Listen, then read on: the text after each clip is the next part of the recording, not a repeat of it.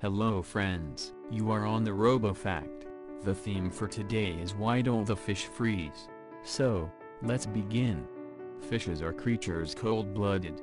That is, their body temperature is equal to the ambient temperature. Meanwhile, in the waters of the South Pole, the water temperature drops below -2 degrees Celsius. In this case, polar fish species do not turn into a piece of ice. This is because they produce glycoproteins, the special proteins that were found in the blood of fish in the middle of the last century. These are very effective cryoprotectants. They inhibit the process of freezing of liquid 200–300 times more efficiently than, for example, ordinary salt, which is put in water, so that it does not freeze.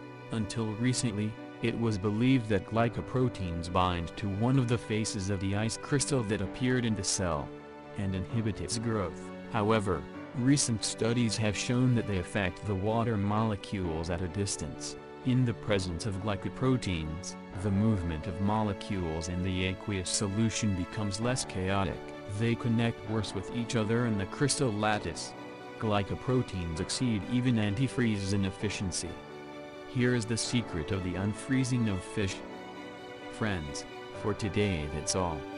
Put likes, subscribe to our channel, write comments, seen on the RoboFact channel.